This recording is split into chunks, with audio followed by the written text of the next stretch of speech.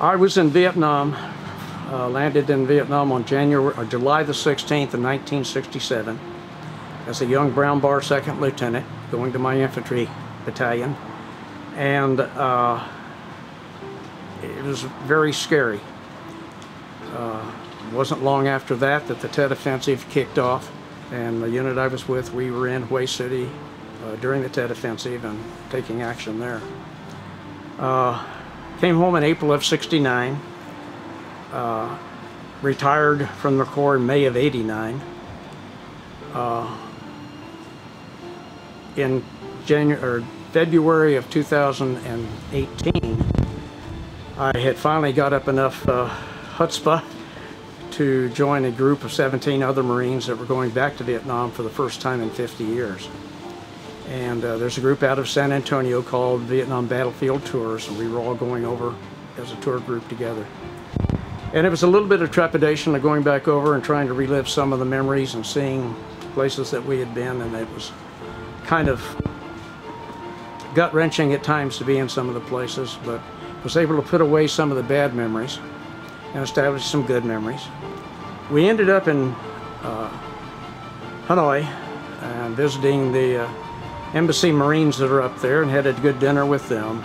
And the next day we went to the Imperial grounds where Ho Chi Minh is laid out in his state, and it's a military-run organization.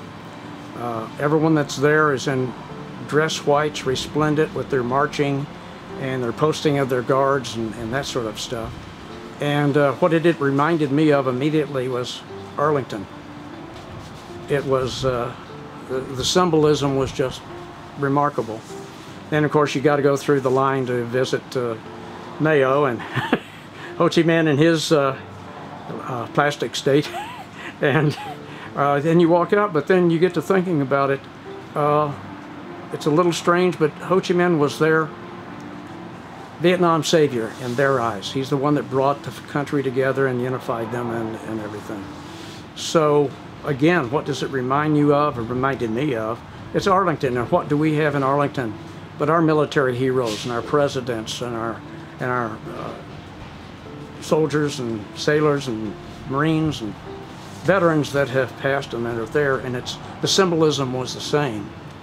As we were wandering around the grounds, we ran into 4 Vietnamese generals in their uniforms and all resplendent with their medals and everything, and their little entourage. There were 2 3 stars, a couple of 2 stars and a 1 star. And of course we had our Marine Corps logos and hats on, and we just started through our interpreter chit-chatting and talking, and before it was over with, tears were flowing, hugs were going.